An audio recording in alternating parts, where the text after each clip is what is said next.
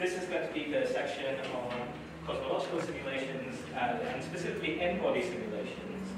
And very loosely speaking, when people in the community talk about n-body simulations, they mean simulations where the only force of nature that you really care about is gravity. There's a whole other world of something called cosmological hydrodynamical simulations, where you try and model all the other complex things that make up the complex universe that we live in. Because that really requires a very dedicated set of lectures in their own right, we will not really focus on hydrodynamical simulations all that much, except for a little bit that I'll tell you about towards the end of the week. How this will progress is as follows. So firstly, I will point you out to these two links here. All the lecture notes that I will be showing you over the course of the next few days are available online at this link. So it's github.com/my name/precise_summer_school_sims. And perhaps more immediately, there is a second link, which is github.com/sean-t-brown/summer_school. That is the link from which you can download the GitHub repository that contains the data as well as some of the Jupyter notebooks that will be used for the hands-on sessions that we will start working on from the second half of today. And what I would recommend you to do, because our original plan was that, as you will have noticed, you all have been given accounts on the cluster. Because of various logistical challenges, us all simultaneously using that for the purpose of what we want to try and achieve over the next few days is going to be difficult. So Sean has very thoughtfully thought of a workaround by which you can actually do all of this work on your own laptops, hopefully.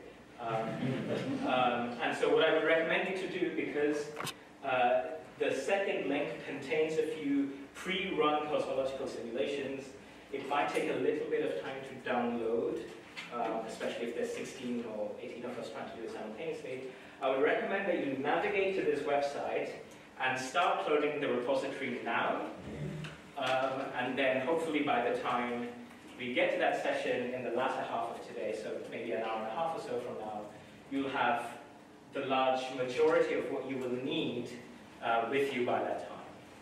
Towards the end of the week, we will actually be considering a much larger set of simulations. That will require of the order of 30 or 50 gigabytes worth of data if you want to do the full thing. And again, because the cluster access is going to be challenging, we are coming up with a solution by which you can download this simulation or parts of the simulation anyway from a common link that we will share with all of you later on. So ideally, if you had 50 gigabytes of data going spare, that would be great on your computer. If not, you can work with small portions of the data, which would just be of the order of 10 gigabytes. And we'll talk about the specifics of that on Thursday. Sean, I don't know if you want to say anything. Sorry, so the bare minimum, I think the minimum we can get away with is like 5 gigabytes, which I think is a reasonable amount. 50 gigs, I get, is a bit of a big ask just to show up your laptop, so that's optional. But bare minimum, you kind of need to free up 5 gigabytes of space if you haven't got it. And really worst case scenario, just find someone you like and then work on it together. That's perfectly fine as well, and we can even do that interactively here. Okay, good. So, cosmological simulations are really at the frontier of big data and astronomy and cosmology. So, 50 gigabytes is what I would consider like a small simulation. And as I'll hopefully demonstrate to you over the course of the next few minutes or so, this is a subject that has actually rapidly become quite a lot bigger in its scope and its ambition. I should say, if at any point you have any questions about what I'm saying, if you need any clarification about something, or you just want me to repeat something, then please just let me know. I have no problems at all with that. All good? Excellent. So, let me first lay out to you what we hope will be the objectives of this course. So I want to give you, I think, a good historical context of cosmological simulations and how they help us understand the universe better. And when I mean historical context, I really mean I will talk to you a little bit about the history of simulations. And I think that is a useful exercise because You know, nowadays we take for granted the calculations that we were able to do, but this was not obviously the case even 4 decades ago. Cosmological simulations, although it has a rich history, is a subject that is relatively young in the context of astronomical research. The oldest science probably that we have been doing as humans. So giving that historical context, I think, will hopefully be helpful. I'll then give you a brief introduction to some of the numerical techniques that we use in modern-day cosmological codes and embodied codes. Then we'll talk about, at some point, how to create initial conditions, which is one of the key aspects of the problem that we're going to study, and how cosmology is introduced into an embodied simulation through the guise of these initial conditions. We'll then talk about how, once you have run a simulation, you have a distribution of matter in your fake artificial universe. How do we then identify things that we would call a galaxy or a dark matter halo in a way that we might then compare against observations, so identifying structures. We'll talk about that later on. And then, over the course of all of these days, we will learn how you can design and run your own simulation. So we'll use a specific code called Swift, which is a modern cosmological hydrodynamics code that has been released only a month or so ago now, but it probably is the state of the art, or at least has algorithms that are state of the art. We'll then learn about how we can use various techniques to analyze the outputs of simulations, and hopefully, if everything compiles okay, which is, it's probably the hardest part of doing simulations, making sure things compile, you'll be able to run some of these yourselves as well. And then I want to also give you a bit of a disclaimer that simulations, it's very easy to say that this is a good representation of the real universe, this is what we think is actually happening. But simulations are full of assumptions, they have limitations in their own right. So I think it would be good for you to come to an appreciation of where simulations are helpful, where perhaps they're limited, and where things should be taken with a pinch of salt. So the first couple of things that we'll try and do today, talk about initial conditions and the introduction of cosmology in day 2, so I think that will be Wednesday. And then finally, day 3 will be talk about how we identify structures and so on and so forth. Okay, good. So, why do we need numerical simulations? I think that is kind of fairly obvious, probably, to most of you. And I think the key aspect of this is that cosmology, or the study of galaxy formation and so on, is a very, very high-dimensional problem, okay? In that the stuff that we are observing, the stuff that we call as the entire remit of the universe under which cosmology lies, is spread over extremely large distances. So several light years is what we call this large-scale structure of the cosmic web. Within this cosmic web, we then have things called dark matter halos that basically populate these. These are, maybe a factor of 1,000 smaller in size, but still quite big. These dark matter halos are the sites where we get the formation of galaxies, which are, again, another factor of 10 to the 3 smaller in size. And then finally, we know the galaxies are forming as a result of individual sites of star formation, which are, several factors smaller as well. So you span a very large range of orders of magnitude in wanting to study all of that, which you don't always see because it's the dark matter, but by using all of this, which is the stuff that you do see, which are the galaxies. So cosmological simulations are an effective way to try and study all of this together, or at least as best as we can. So how do we get to this idea of simulating the universe? Well, all we're trying to do is model a physical system. Okay, we're just trying to learn. The system starts at some point A, we want to get it to some point B. How do we get from A to B? So you have to kind of know what the starting point is. You kind of have to know how this system evolves over time, and then see if it looks like B. Okay? And actually, for us, it's kind of easy, well, not easy, but it's a well-defined problem, because we know what B is, because we can observe the universe around us, so we know what it should look like at the end. It turns out the initial conditions are actually super well known. So what are the starting points from which this system of evolution should begin? That is known perfectly precisely, or as precisely as we can for many data sets. And we'll talk about that a little bit on Wednesday. And And so the question is, how do we actually make this connection from the start point to the end point? And that's where you need to come up with a physical theory. Okay? So there's a physical theory that is most popularly studied. It's something called the lambda CDM model. Okay, it's a model of structure formation where the primary source of gravity is something called CDM, or cold dark matter, and what causes the universe to grow in size and accelerate in size is this component called lambda, or the dark energy, or the cosmological constant. It's important to bear in mind that lambda CDM, hopefully you've come across this idea before, is not a model of galaxy formation. Okay? What lambda CDM is just a model that predicts how gravity causes the initial conditions to turn into some non-linear set of structures. You have to then do something that connects the predictions of structure formation to observational data that we can study. Okay?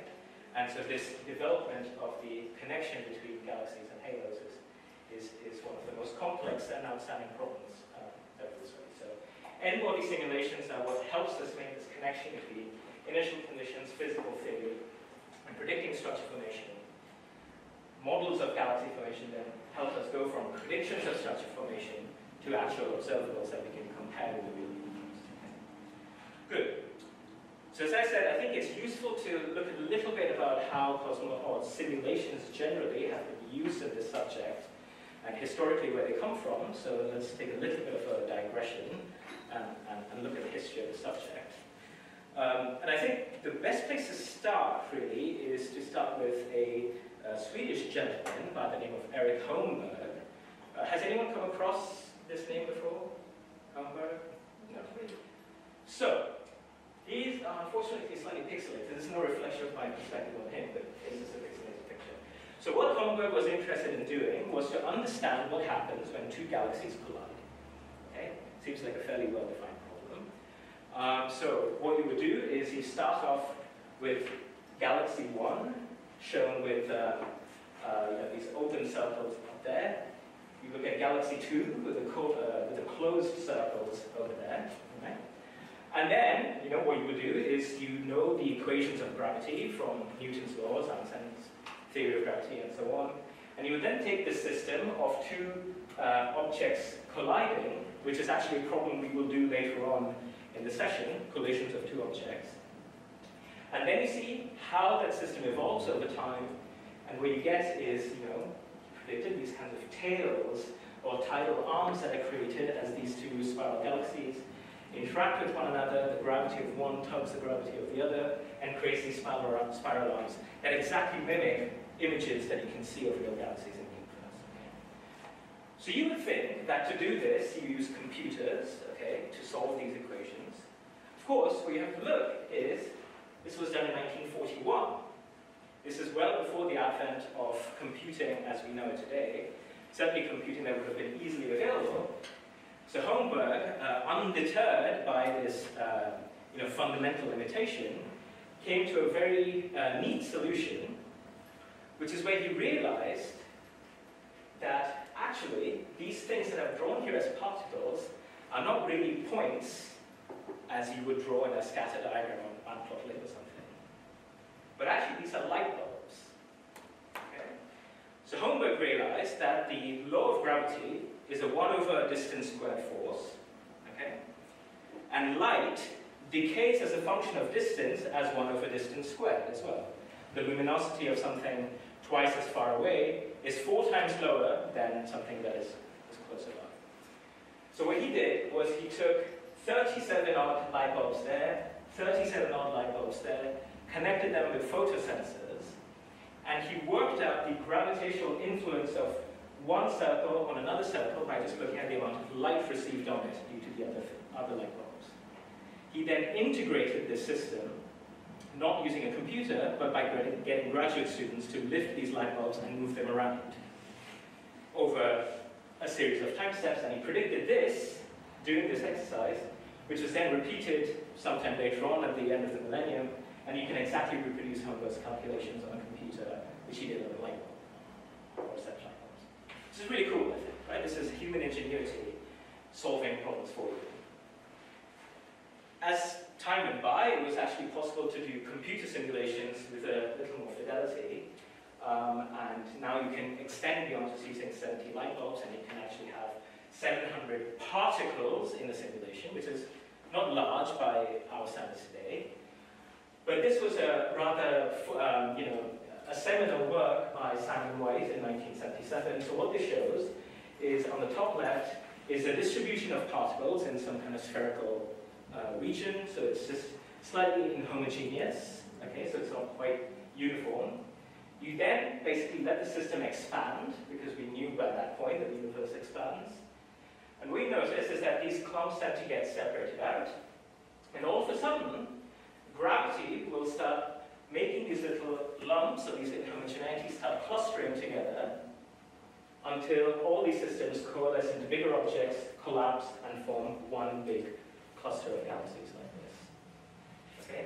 So this was the first simulation of a cluster of galaxies, and in fact this picture could be verified with X-ray telescopes, that then space-based X-ray telescopes that came on 2 years following this work, which kind of showed the power of simply having gravity as a force, allowing things to collapse and counteract the expansion of the universe.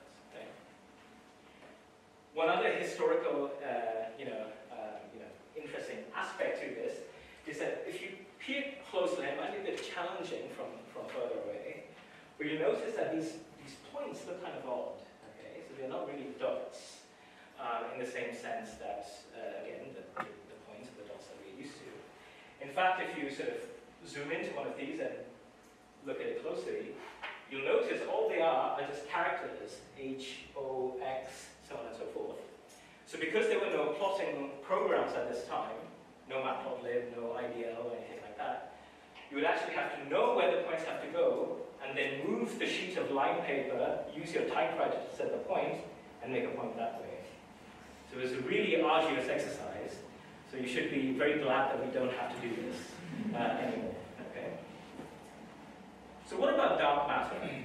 So I think the idea of dark matter, hopefully you've all come across this idea of dark matter in some form previously, this idea that the universe is dominated by some mysterious particle that has a gravitational influence over everything. But where did this idea that dark matter has to be a particle really come from? It actually came about as a historical accident, as a result of a false experimental result, which can be traced back to the 1980s by this group from the USSR, who claimed to have measured the mass of the electron antineutrino from the endpoint decay of tritium. And so they said, we've done this exercise, and we measured that the mass of the neutrino, or the antineutrino, is somewhere between 14 and 46 electron volts. Okay? So this, as particle physicists, they were like, okay, fine, that's great. But this caught the attention of astronomers, because this is about the mass range that a neutrino would need to have in order to explain the amount of dark matter that people were then predicting must exist in the universe in order for you to get flat rotation curves and explain other anomalies and so on. Now this result turned out to be wrong by a factor of several, but it gave rise to this idea that perhaps dark matter could be neutrinos. Okay? That's kind of a nice, helpful idea, because neutrinos, well, we firstly know they are dark in the sense that they are not visible. We knew neutrinos exist, which is always kind of helpful, so they're a real thing. And we know that they have very weak interactions, so perhaps the reason why we don't really observe them is because their interactions are just weak. Okay? Neutrinos, however, at the mass scale that they were proposing, just a few electron volts, would mean that they would act essentially as massless particles, meaning that they would be able to zip around the universe at nearly the speed of light. And so people term this hot dark matter. Okay? Hot because just the thermal velocities are high. So, in the 1980s, taken by this particular result, people did the first cosmological n-body simulations of structure formation for a universe made up of neutrinos as dark matter. And that's shown here in this work by Klipin and Shandarin. You'll notice that the date here is 1983. This work was actually done in 1980, but these were published in Soviet physics journals. It took about 3 years for it to actually appear in the English-speaking journals. So this actually predates it somewhat. So these top two panels are results of their computer simulations for what the distribution of galaxies looks like in a neutrino or hot dark matter universe, compared with the then known distribution of galaxies that were measured with actual three-dimensional positions, so position on the sky and redshift, which gives you the third axis, in something called the CFA galaxy redshift survey. Okay, so it didn't have all that many, but it had some. Even if you didn't know anything about dark matter or galaxies, you can immediately say that those two things at the top don't really look anything like this one over here. Okay. In particular, you see these very, very big, lumpy overdensities of particles that are connected by these very long extended bridges that stretch for 200 million light years or so, that in no way resemble the kinds of structures that are observed in the data. So immediately, this ruled out hot dark matter or neutrino dark matter, because the then known observational results for the clustering of galaxies was not reproduced by this model. And this is exactly what we do in cosmology, which is you take an idea, you simulate it, you see what it predicts, you compare it against observations, and then you see whether it's viable or not. So clearly there's hot dark matter ideas. And what happens if you go to the opposite end of the scale, where you say, okay, let's not say the dark matter moves around at the speed of light, zipping around the universe. Let's assume something called cold dark matter, so people went to the opposite end of that spectrum. They did this set of simulations. This is now in 1985, where they've now been able to move to 32 cubed simulation particles. In fact, later today, this was the state of the art at the time, using, like federal supercomputing machines that you had to get special privileges to actually use back in the day. You will be running simulations that are 8 times bigger in just a few minutes on your laptop later this afternoon. And you could probably do the simulation on your phone very easily these days.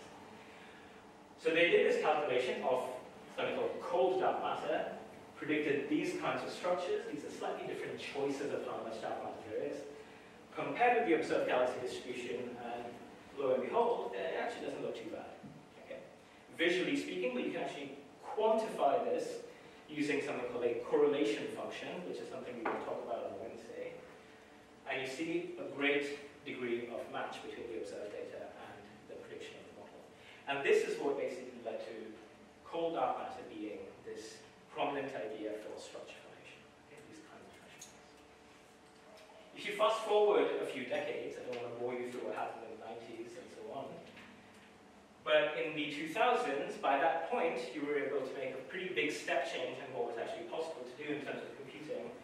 The most famous example being this work from 2005 by the Virgo consortium called the Millennium Simulation Project. This is probably the most famous cosmological simulation that has ever been run. It has about 512 times the computational volume of what we were seeing in the previous slides, with more than 300,000 times as many dark matter particles. And what you can then do is create, well, like nothing else, you can make nicer images of your simulations. And what you see now is a much more detailed level of structure, okay, in this distribution that is called the cosmic web, where you see these points at which filaments exist over very large distances. They connect together at these points of overdense dark matter, which we call dark matter halos. This is where we think galaxies would form. And the universe is then separated by these emptier regions called the voids. Okay? And what's always interesting is that if you compare this with, famously of pictures of like neurons in the brain, they actually kind of look very similar. And I don't know what that tells us about anything, but it's kind of fun.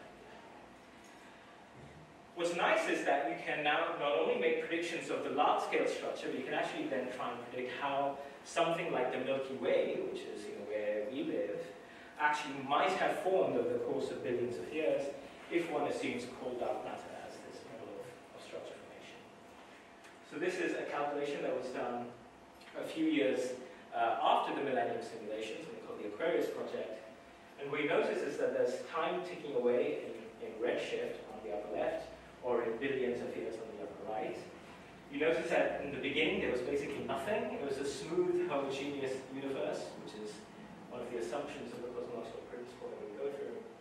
And as time progresses, this initially almost perfectly smooth universe starts forming nonlinear structures as a result of gravitational collapse.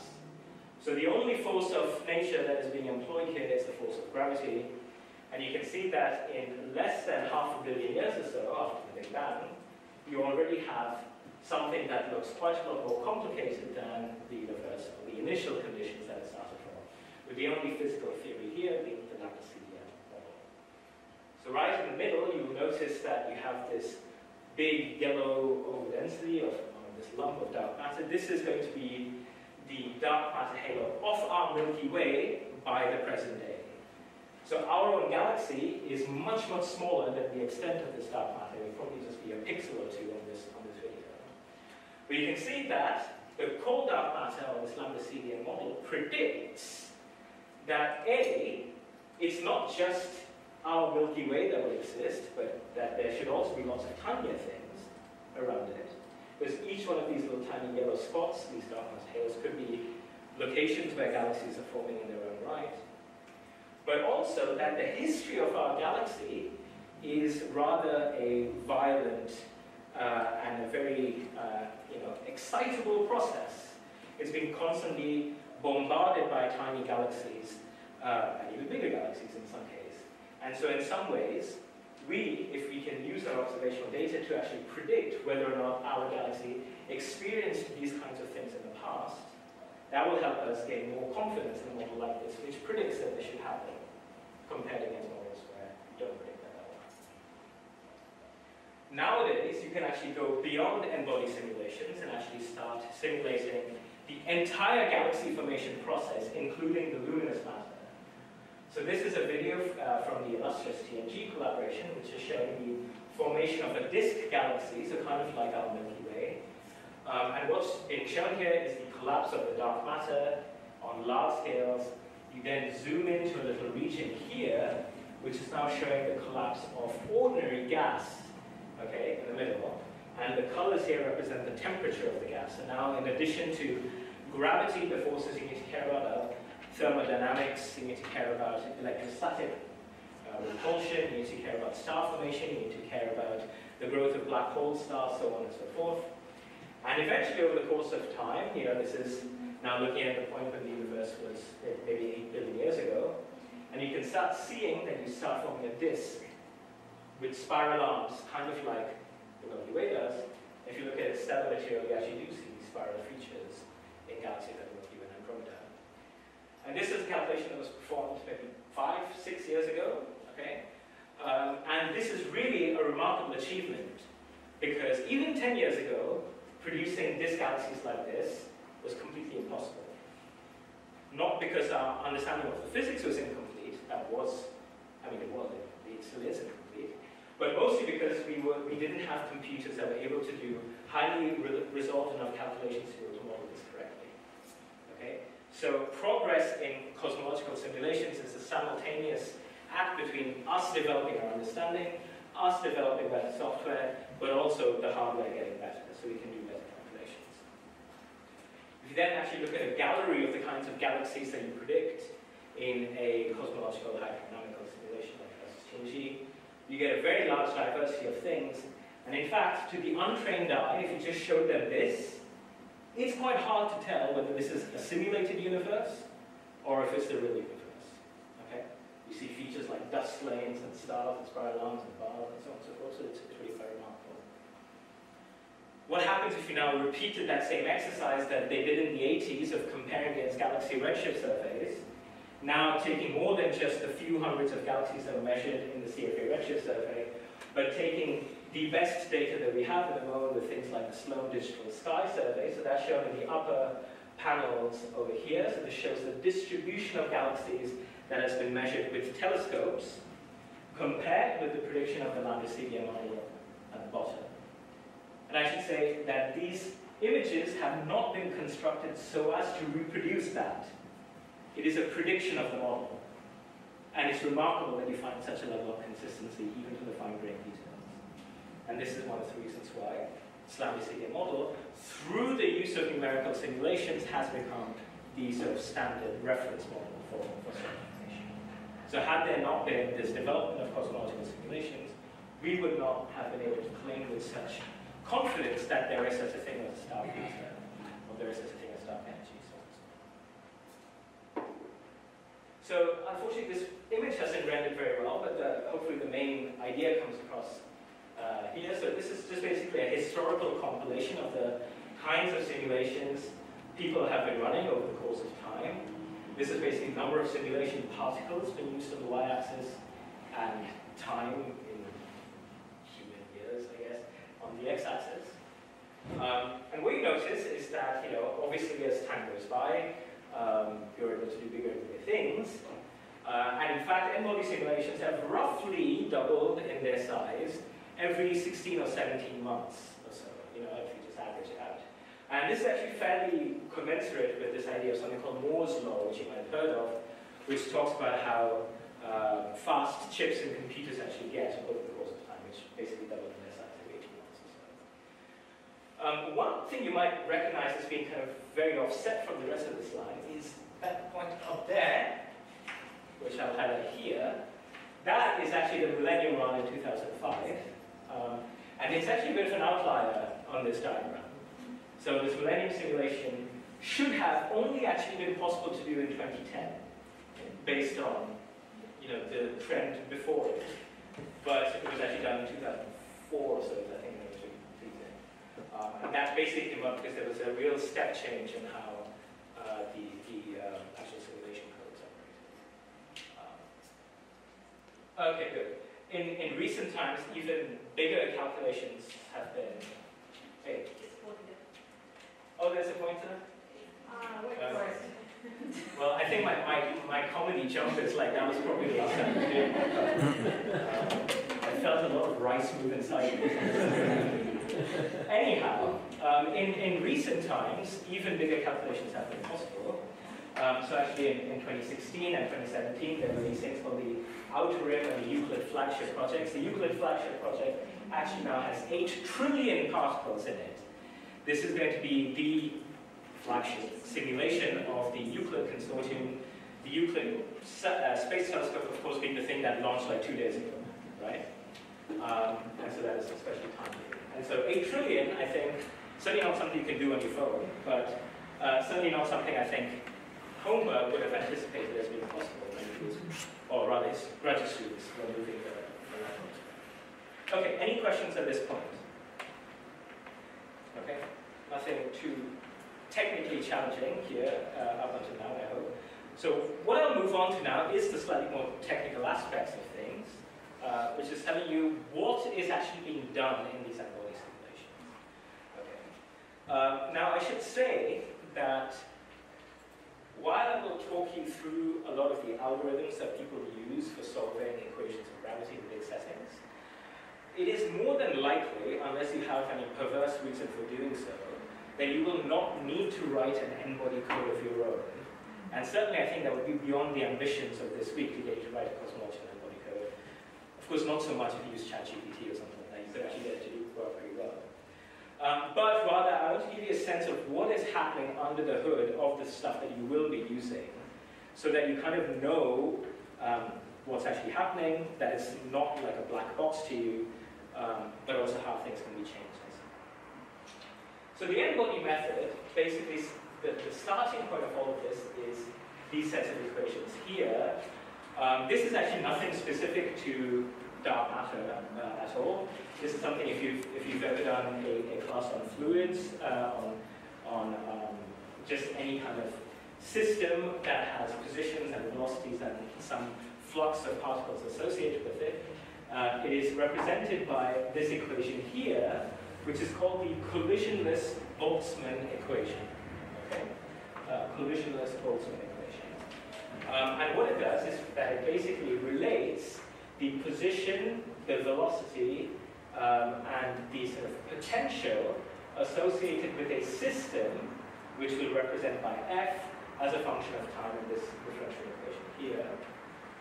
And to basically close this system, you get another equation here, which basically tells you how this potential varies as a function of time and space. And that is basically in the gravitational setting, connected by Newton's gravitational constant times by the integral of this thing, this f, which is called a phase space, which basically tells you the amount of stuff located at some position x with some velocity v at some time t. So of course, if we integrate over x and v, you'll get the total amount of stuff. Okay? So this thing here is called the distribution function, and basically tells you the number density of particles at position x with a velocity v. All right? So this is called the collisionless-Boltzmann equation. This equation here is something called Poisson's equation. Okay? So Poisson's equation for gravity basically relates the gravitational potential with the density of matter. So if you solve these two equations, you are done. Okay? Because F here is basically every single dark matter particle located at some point x, v, and t at some time t. You just need to integrate this over all 10 to the power of 300 dark matter particles in the universe, or more than that. Solve this equation as well, and then you have the full system. Okay? You could do that, but it would also be a bit crazy. So instead, what you do is you try not to solve this fluid equation, but rather you try to approach it using a Monte Carlo technique. Okay, so with James, he talked about MCMC, sampling a space of parameters with a certain number of points.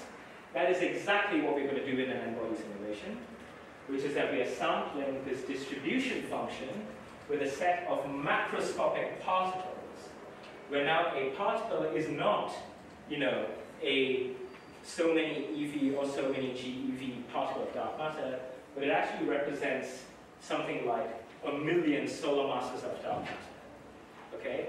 So a particle in a simulation is not to be thought of as an individual particle of dark matter, but rather something that traces the phase space distribution of dark matter at some point x and at some velocity v.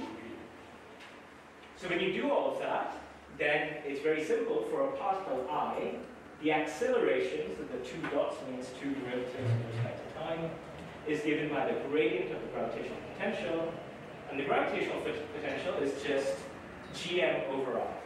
Okay? Gravitational constant, mass of the particles, and then the distance of the other neighboring particles. And you've seen here that I've actually added this term epsilon here.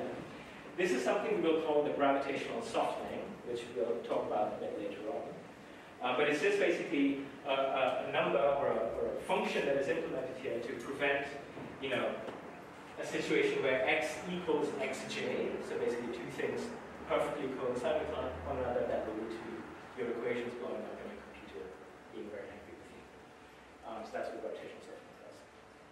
So to get this to actually be an appropriate representation of things, you need a very large n being the number of particles. Okay?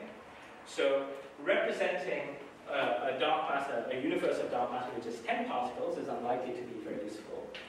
So you need large n in order for this approximation to actually be valid. Why is that the case? Okay, why is it that I cannot just take, if we think the universe has a mass of, say, 100, why can I not just take 10 particles of mass 10 each and say that this represents my whole universe and just do an n-body simulation like that? The reason is because as we go from the left to the right, we are fundamentally breaking something. We are breaking this fluid approximation and treating things as particles that can influence one another. Okay? So that comes to this idea of something called relaxation time in an n-body system. So over the course of these next few days, I'll mention a few words that basically are jargon that is used in the simulation community a lot. But the idea is that hopefully we will now know what that jargon refers to and how it applies to reason. So relaxation basically applies to an n-body simulation or an n-body system, where because you have gravitational encounters between a finite number of things of finite size, each thing imparts a momentum and energy onto the other thing. Okay? So you have these encounters or collisions that is basically referred to as relaxation. And the rate at which this happens is something called the relaxation time of the system. which you can do the mathematics for it. It's actually not a very difficult calculation to do. You will actually, if you ever do a course on stellar dynamics or gravitational dynamics, you will do this calculation. But essentially, you can work it all out and say that the relaxation time of the system basically varies as a function of the number of particles of the system divided by the size of the system, and this epsilon here is, again, the softening, or basically the closest distance two particles can get to one another, multiplied by the crossing time. The crossing time is basically just how long it takes for a particle to communicate from one end of the system to the other end of the system. So then it's basically by the size of the system divided by the characteristic velocity of the crossing. Okay? Characteristic size and velocity expression. So in a real dark matter halo, you have something like 10 to the 70 particles of dark matter. They're tiny things making up a very, very massive object. So as soon as you plug in a number like 10 to the 70 into there, you will always reach a condition where the relaxation time is very long. Okay? So that means it is always in a collisionless limit, because these minor impacts don't matter at all. However, in a simulation, the best simulations we do are of the order of 10 to the 9 particles, billions of particles. So the relaxation time becomes dramatically shorter. So in order for us to ensure that the simulation that we're doing is actually a collisionless system, which we think is what dark matter is, what stars in a galaxy do and so on, we have to basically ensure that the relaxation time is a lot longer than the typical age of the universe, which is referred to as the Hubble time here. Okay? This is contrary to a system called a globular cluster. Have you come across the idea of a globular cluster before? So it's basically a very dense collection of stars, and the dense collection of stars basically means that even though you have a large N, you will have very close encounters in a relatively small system. So there the relaxation time often is shorter than the Hubble time. So when you do simulations of globular clusters, they are not collisionless systems. They are collisional systems. And you actually have to use different n-body techniques to solve them to the ones that are used for dark matter. Okay. So, n-body simulations or gravity angle simulations therefore break up into two. We have collisional systems and collisionless systems, depending on which limit you're in. For collisional systems, like these globular cluster things, the most commonly used technique is something called the direct n-body, where you literally work out the gm over r squared interaction between every set of particles, so that's why it's called a particle-particle interaction. And for collisionless systems, you can solve the gravitational problem in a variety of different ways, depending on whether they're used for short and intermediate range forces or long range forces. And we'll talk about these three in little detail soon. But essentially, modern day cosmological simulation codes, n-body codes, will make use of some combination of these types of techniques in order to decompose the overall gravitational force law over the entire universe into some combination of a long-range component and a short-range component. Okay? And exactly how this is done is a little bit of a philosophical question, but this is broadly the reason for the changes. Okay, any questions at this point? All right, good. So let's start with the very simplest one. So, by the way, AMR here refers to something called adaptive mesh refinement. That is just another way by which you can solve Poisson's equation from very large scales to very small scales by making the grid that you solve Poisson's equations on very, very fine in regions where you need resolution and relatively more coarse over large distances. I won't be covering AMR codes in any detail here. I'm happy to talk to you about them later on, but I'll mostly just focus on it. Okay. So, the direct n-body method, we've kind of seen these equations already. Basically, you compute the acceleration on any particle as being the derivative of the potential. And the potential is just given by summing the gm over r forces between any particle and its other counterparts. And then you repeat that over every other particle in the simulation. You can quickly see that, well, firstly, this is very simple. Okay? If you were to write an n-body simulation code. If someone put a gun to your head and you have to write a code, this is kind of what you would do. I mean, that would be an odd first thing for them to request. But this is what you would write. But you can quickly see that this is not a useful way to do things, because this is an n-squared problem, because you have to compute forces in every individual set of particles. So if you double the number of particles, you quadruple the number of interactions you have to do. So this has the benefits that it's super easy to understand, and it's very general, so it works in all situations. Plus with the softening there, it's highly accurate. So in globular cluster systems, again, where these pairwise forces have to be integrated in supreme detail, this is the state of the art, actually, just augmented with GPUs nowadays, rather than just a CPU doing this calculation. But it's computationally extremely expensive, so you would never want to do anything beyond a system having a million particles, probably. So the next simplest thing you can do is something called a particle mesh method. So this is pretty universally the technique that most modern-day n-body codes use in order to solve the Poisson equation of the gravitational forces on large cosmological scales. And the idea is really fairly simple. Okay? So imagine this is your simulation box, which will say has the size of L box. It's filled with these particles here that are shown with these green sign circles. Okay? What we'll then do is we want to get a representation of this discrete distribution of particles as some continuous field, okay, because there's a distribution of mass in the universe. So what we'll do is we'll break up this box into a grid, okay, of n cells in each dimension. So this is just a two-dimensional example. There's n cells, and n cells. So it's an n cell cube volume. What you can then do is, with the help of a grid, you can turn a discrete mass distribution into a continuous mass distribution by basically smoothing this using some approach.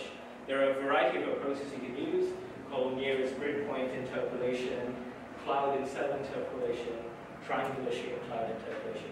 And so if any of you have ever made images of particles or discrete points in ImShow or NumPy histogram 2D, that is basically what is happening, right? It's exactly this. And so what this does is that you now have a representation of the density field at coordinates x. Okay, this is a vector. Once you have that, you take a Fourier transform of this field. You'll find that Fourier transforms are very commonly used in astronomy because it makes solving Poisson's equation incredibly easy. It means you don't actually have to do a differential equation anymore. You can actually just do a multiplication in a second. I'll tell you that in a second. So that basically transforms your density field as a function of position into a density field as a function of some wave number k. Okay. Have you come across the idea of Fourier transforms before? Some big idea. And then you solve Poisson's equation to get the potential. So Poisson's equation, remember, it was like nabla squared phi equals 4 pi g rho blah blah blah. So if you were solving that in position space, that means solving the nabla squared phi bit, which is a second order differential equation. When you take the Fourier transform, it just turns into a multiplication of two functions, which is this density field, which you've just got, times this thing called a Green's function. Okay, and the Green's function is a bit of an involved subject, but in the simple Newtonian case, it's just 1 over distance squared, or wave number squared. So once you've done that, just multiply those two functions together, you get phi, inverse Fourier transform phi, and now you have your potential. As a function of position, you have your potential. In each of these grid points, you can easily work out the derivative by just doing differences between points. And then you have your full gravitational force total to you. Okay? Really very simple. But you can see that the natural limitation to this is basically the size of an individual cell. Because what you're doing is you're taking all of this discrete particle distribution that is inside a cell and just making some big cloudy blob out of it. So you have suppressed a lot of your information into something simple and digestible. So the this particle mesh method, while it's very simple and very accurate on these large distances, it's very fast as well, is increasingly inaccurate towards smaller scales. So if you care about forces between particles separated by distances that are comparable to or much smaller than the cell size, you just will not use this technique. So what do you do instead? Well, you could do particle mesh on large scales and particle-particle on small scales. So that's particle-particle-particle mesh. So those methods are called PQDEM methods. 3 Ps, I guess. That can still be pretty expensive because depending on how big the mesh is, you might still have to do a lot of particle-particle calculations. So instead, what people do is use something called tree algorithms. Okay? So a tree algorithm is actually not just limited to n-body simulations by any means. It is generally a spatial decomposition technique. It is a technique that is used to be able to very quickly tell you what your nearest neighboring points are without computing the distance to every single point in the volume, okay? Because that is the expensive bit. And so, even if you didn't care about gravity, any situation in life where you wanted to know who are your nearest neighbors or how many neighbors do you have within a given distance, you can use this tree method in. So what does it do? Again, we start with the distribution of particles, and let's say we care about the force on a particle here, which I'll label in pink, okay? Due to all the other blue particles in this box. What you can do is you can basically break down your simulation volume into cubic cells, and you group them in such a way that nearby cells are connected in such a way that there's only one particle in the cell. If there's more than one, you break the cell up into 8 smaller cells. Okay? When it's 8 smaller cells, they're called octrees. That's what they're called. Whereas further away particles, you don't care about breaking up into smaller cells.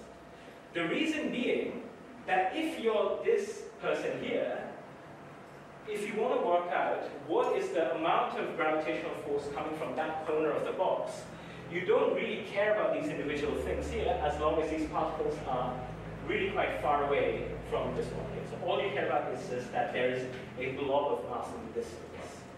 Okay? So a tree method, what it does is that it helps group these particles and only makes you care about the ones that are immediately next to you.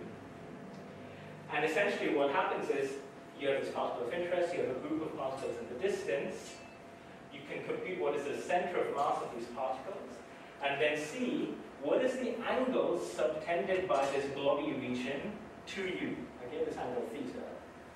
If this angle is really small, that means the distribution of particles is really far away compared to the size of the region. Treat all of that as a single mass with the total mass of summing up all of those things together, located at some position given by the center of mass.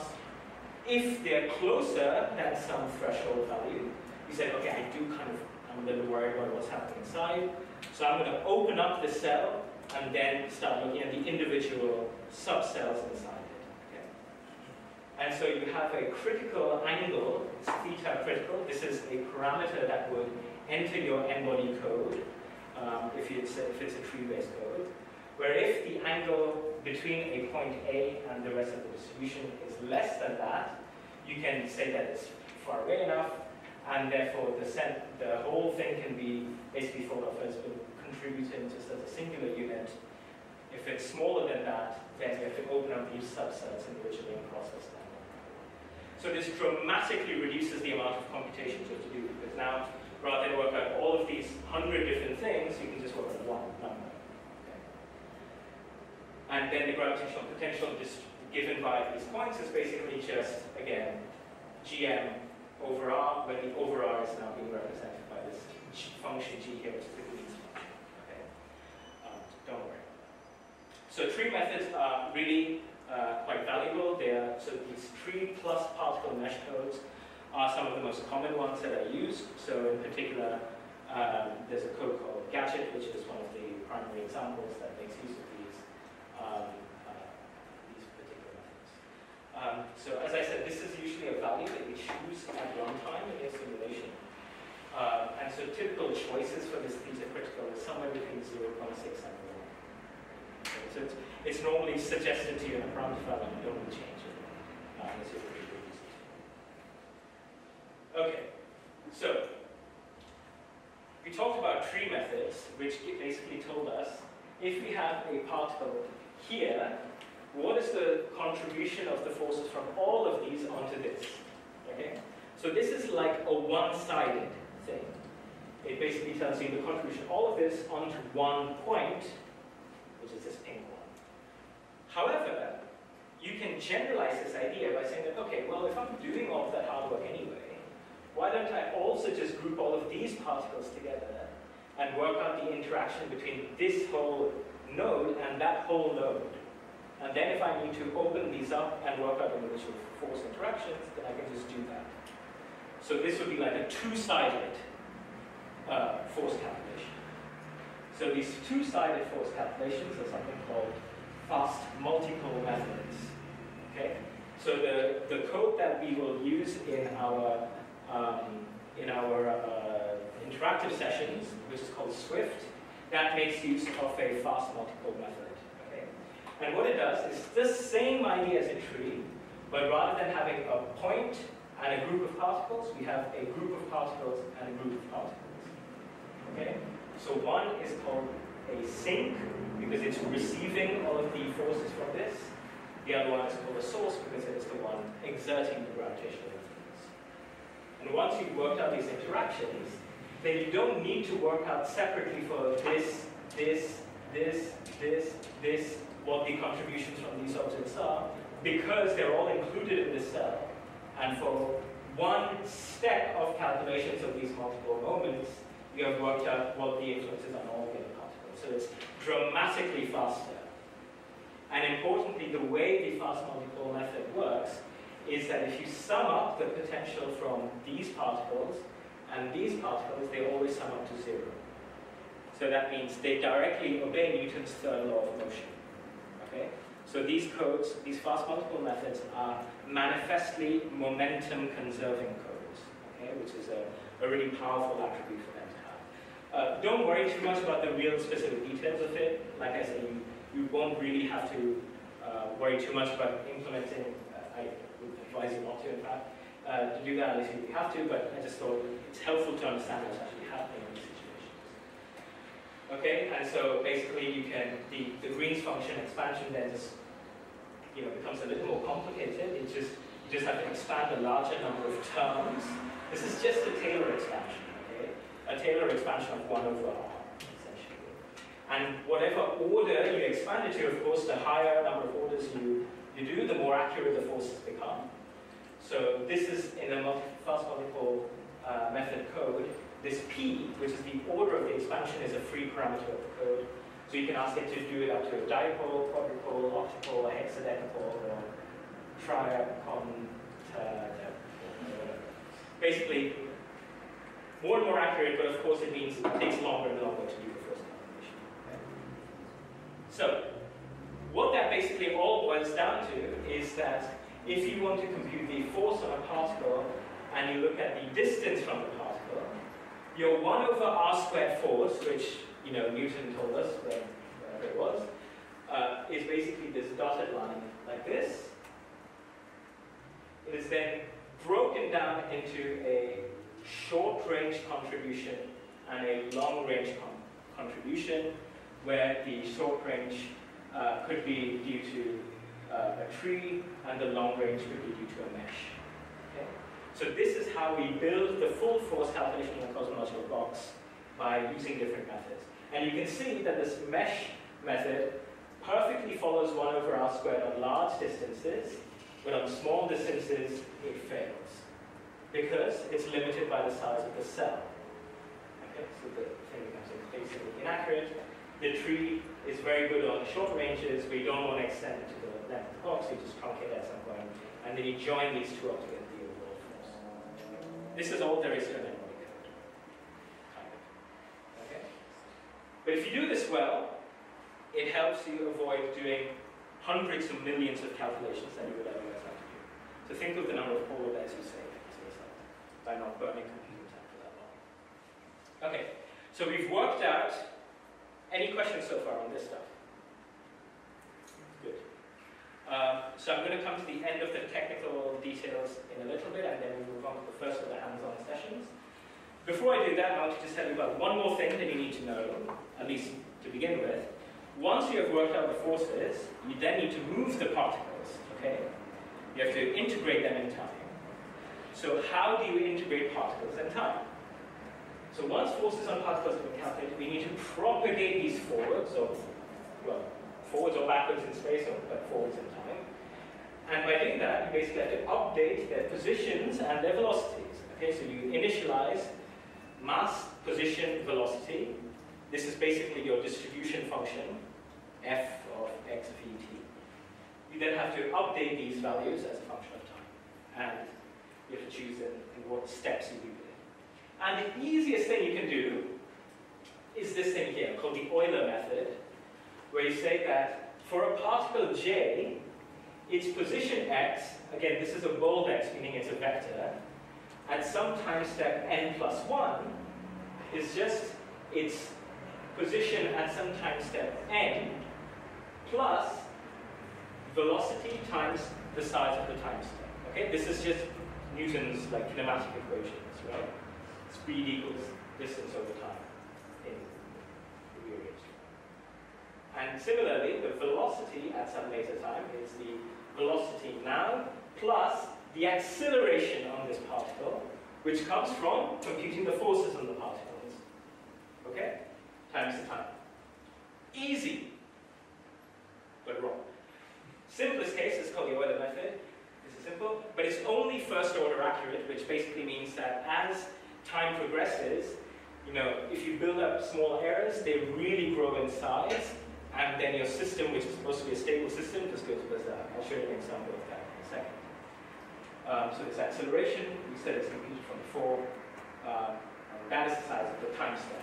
So you have to also worry about how big a jump in time you need to take, right? If you want to go, okay, let's just go from the start of the universe to the end of the universe in one step, that's a very long time step and a very long time step.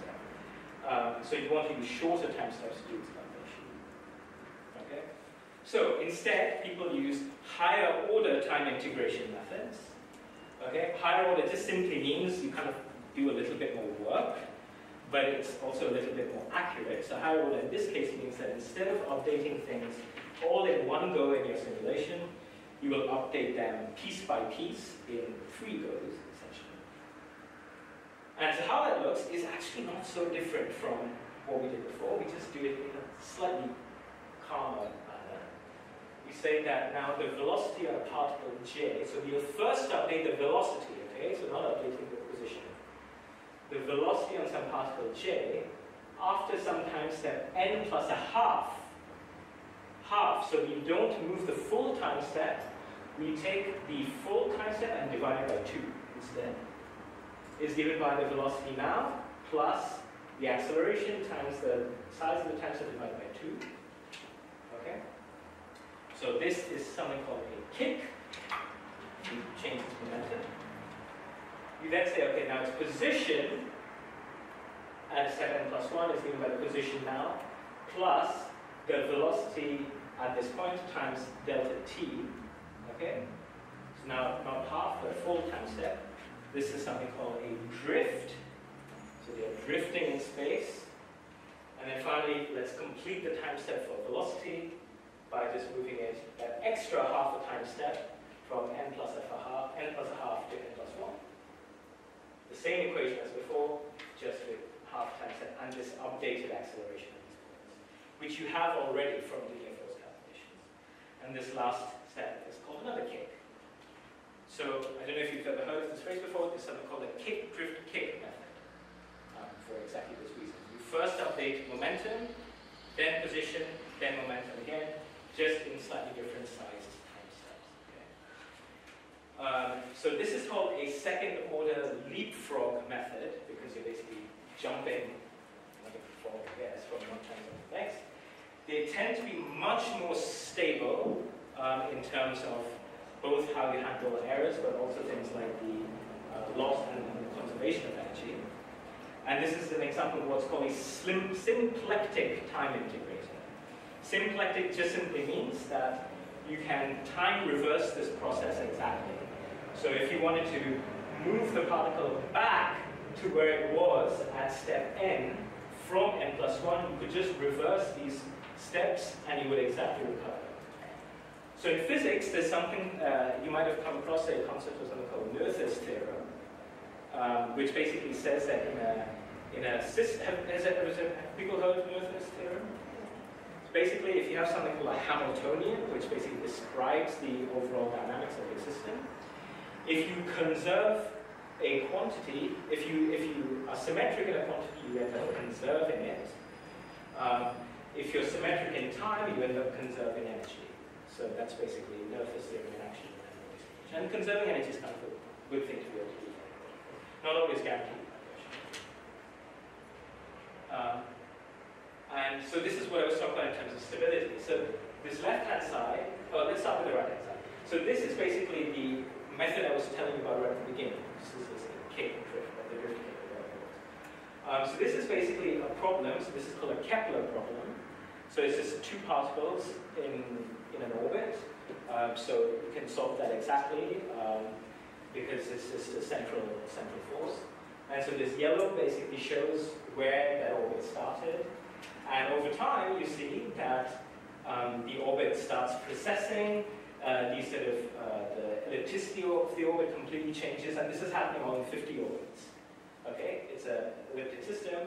Only every 10th orbit is drawn here, but you can already see how unstable the system is. That it completely skews and loses balance, and this is because of energy issues. This is a leapfrog method of the same time step as that, and now showing over 200 orbits how much more stable it is.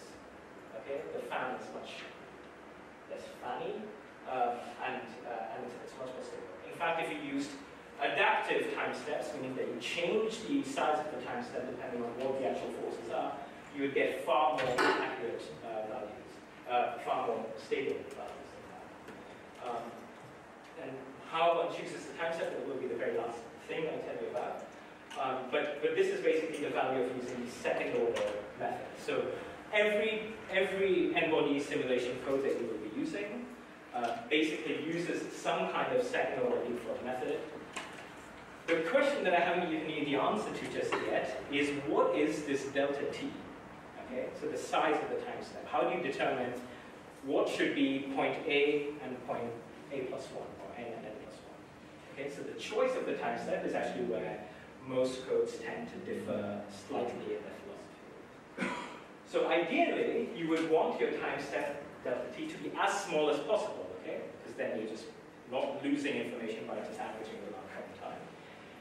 Very quickly, you can imagine this is going to be quite a disastrous choice, because if you have very, very, very small time steps for very, very, very many particles in your simulation, billions and billions of particles, you will take very, very, very long to finish your calculation. Okay? So instead, you realize that actually you don't need to do everything on small time steps, because the universe doesn't care about that. Because if you're a particle in the corner of the box here, what matters to you most is what is happening in your neighborhood. What are the close pairs of interactions that are happening? Okay? That is the dynamical system that is evolving fast, whereas what is happening hundreds of megaparsecs or gigaparsecs away is evolving much more slowly, because long-range forces, they just take a while to communicate.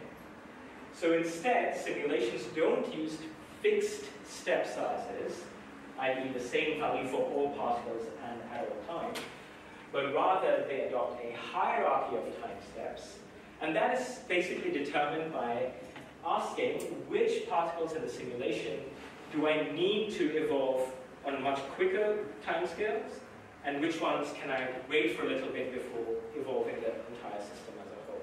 Okay? That is what the hierarchy of time steps are. A very common choice used in, for example, the gadget code, and I think probably Swift also does something like this, is to basically say that the size of the time step taken by some particle J is given by the square root of the gravitational softening divided by the magnitude of the acceleration on that particle. So obviously if there's a very large force, i.e. this particle is feeling a very strong impulse, then you care about what's immediately happening in a very short space of time, rather than being a particle in a void where maybe there's not much happening to you at all. And then usually there's a parameter that comes up in front of it, which is called the integration tolerance parameter. It's basically a free parameter that is used and determined at the start of your calculation, the parameter 5 for your calculation. And there are a variety of choices for this. Obviously, the smaller this value is, the more accurately you're integrating stuff. And sometimes it boils down to essentially experimenting with a bunch of different choices for things, and then deciding what it is that you care about being reproduced accurately every single time in something called a convergence test, which is something that we'll talk about on Thursday. And then basically your problem is fully defined. You have a system of equations. You have a starting point. You have a system of equations, which is your gravitational force law, which you can choose to solve in one of many different ways, in the ways that I talked about. You have different ways of integrating stuff, just evolve the system forward and see what the universe tells you. That's an MOE explanation. I've told you nothing about cosmology at this point. Where does cosmology come in? Where does dark energy come in? Where does dark matter come in? And so on. That will be the subject of what we will talk about in day 2, so on Wednesday. Just one more thing. I mentioned AMR codes previously, so codes where you have cells that are being made finer and finer and finer in regions where there's a lot of, say, dark matter, a lot of particles, and they're coarser and coarser, where there's fewer stuff. In those cases, the time step is defined. There's no softening in an AMR code in that respect, okay? Because the softening is naturally kind of set by the size of these cells in some ways, because that is defining the resolution of the simulation. The time step then is sometimes set by something called the CFL condition. It stands for -3. But all that basically says is that a particle cannot move a distance that is bigger than the size of the cell at faster than the speed of light. So your time step basically is limited by the condition that a particle cannot move from point A to A plus cell size in faster than the speed of light. It's fairly reasonable, and that's basically what the MR codes do for this kind of thing in the absence of cell. Okay, good. I said an hour 15 minutes, I'm at an hour 12 minutes. So damn good. All right, so now I will hand over the floor to my much worthier and better second half, Sean, who will run us through the hands-on session of the very first kind. Since we have only 15 minutes before the coffee break, what we will use this moment to do is Sean will kind of give you a little overview of what it is we're going to be doing and some logistical elements of stuff. In case you didn't capture those details at the start, all these lecture slides that I showed you, they're all here. The notebooks, which hopefully have been cloning or will be cloning, can be found there. Sean, it's all yours. Yeah, so like Sana said, I think for this 15 minutes, the very quick overview of what we'll do in the next session, we're mainly just trying to sell the logistics of it. So for those who aren't already, you need to go to this GitHub link and basically download it onto your laptop. So hopefully, most of you done that. Has anyone done it yet? So for me, it moved a little bit because the download wasn't very quick, as long as... For me, finished rather quick. Okay, that's not too bad. Okay. Well, the first haven't yet. Flip over to the GitHub and then download it. So I'll just go over... Oh, yes. Oh, okay, not that.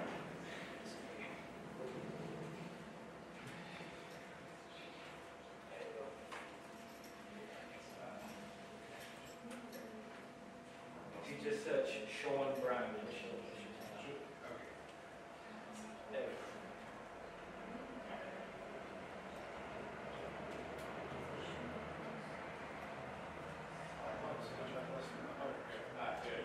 So hopefully, so the general setup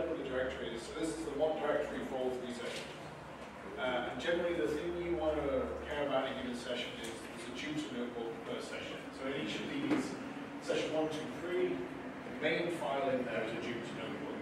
So if we go to session 1, you'll see that it says worksheet 1. I don't know why I renamed it worksheet, but anyway, here we are. As a tutor notebook, and you just want to boot that up like a normal tutor notebook. Or if you just want to have a quick glance now, you can sort of click on the actual tutor notebook and just view it in here.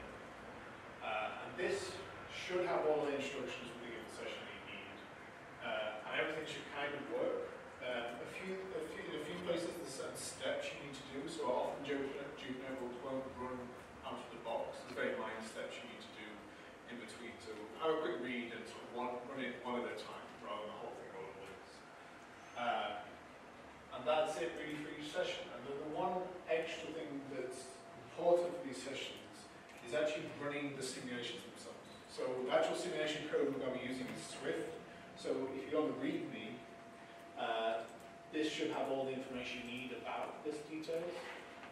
So if you go down to the README, the little intro, installation requirements. So we're going to need Python 3.8 or higher. This is one of the requirements for the Python package that Swift uses, so it's quite key to actually do that. And then within this requirements file, .txt is all the modules, Python modules you need. So we're trying installing those. I know there's a few issues, like one of them called CAM, there's a bit of an issue on some of the Mac machines. So if you run into any issues, just call us basically, we'll give you a hand. And then the Swift simulations. So ideally we want this to be like on a shared machine where we can just log in and compile, then you can run it. We can get up and running, so what we're going to have to do is you're going to have to install Swift on your own laptop. But we're going to basically put this as an option for you to do if you want to. Because it can be a little bit of a pain to get these codes compiled. So for those who really want to run the simulations, please go to Swift, download it from the GitHub, and try and install it. You're going to need these requirements, so there's things like FFTW libraries, HTML5 libraries, JSL. Again, we'll give you a hand if you want to handle this. But for those who don't really care too much about running the simulations and don't want to have to bother, which I think is reasonable, there's pre-run simulations in the GitHub directory for you. So if you go in this simulations folder, this is the pre-run simulations for each session. So it's split into the minute zone 1 and 2. We'll talk about session 3 maybe tomorrow or Wednesday. If you go to session 1, there's a few directories here, and this basically has all the simulation outputs you need.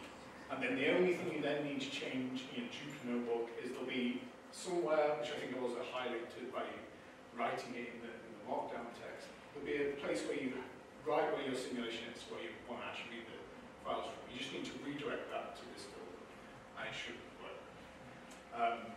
Any immediate questions? Again, if you have any issues installing this stuff, just be happy. If not, then for now, just quickly try.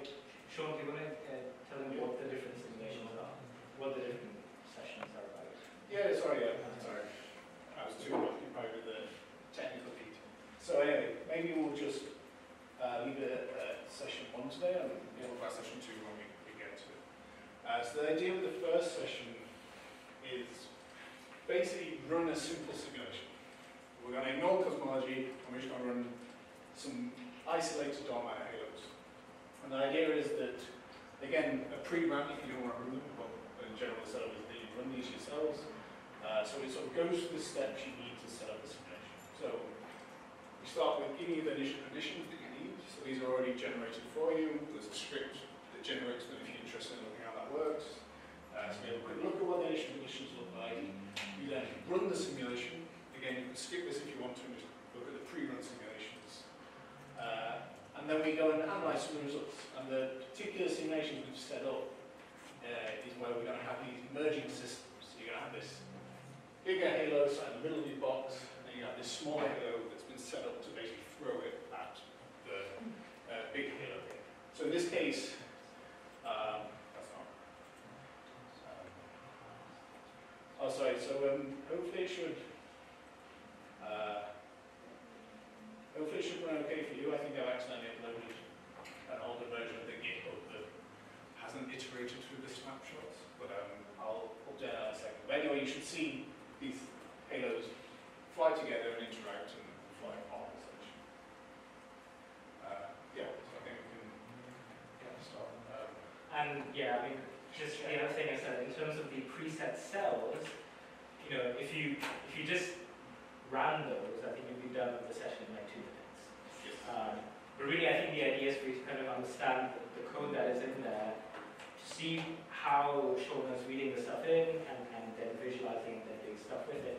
And then there's a bunch of extra exercises at the bottom of each of these workbooks, which are basically where you can try and go beyond really and think about maybe running a different version of the same simulation by changing some things around, recompute stuff, do fancier things, and really that's kind of the style here, that how much you gain out of the bare bones of these things is really up to how much you want to gain out of them. So take, you know, feel free to explore as you wish. You know, no galaxies will be raised in the course of this. Well, some might be actually do, but that's kind of encouraged. Yes, yeah. So like I was saying, so there are these extensions, but I really encourage, as you go through the workbook, if you have an idea that you're like, oh, what happens if I plot it this way, or what happens if we cut in dates like this, or whatever is interesting to you, just mess around in that, given like a bit of the code and go through it. So you don't have to wait till the end of the notebook to actually start messing around. Whatever you want to do. It's set up in a way that hopefully there's sort of this minimum level you get through, and we walk you through it. We'll go off the rails and explore with the simulations and see what happens. And do ask us if you get Yes, please. I guess 5 minutes. Yeah, if everyone can kind of just make sure you get it downloaded, maybe install the Python modules you need, and then any issues, just issue. If you're interested, you can also start trying to compile Swift as well. Yes. If the thing has worked, and I think being able to run your own simulations is also a useful skill to have. So if you can get it to work, that would be great.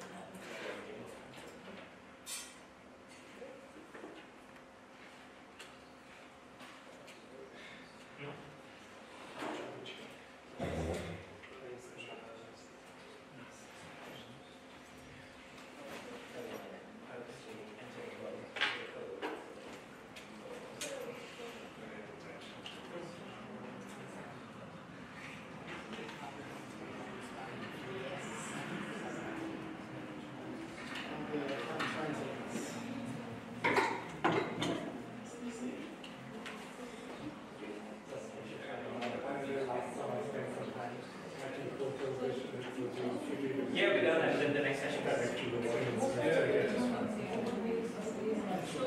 any questions? Yeah, anybody questions?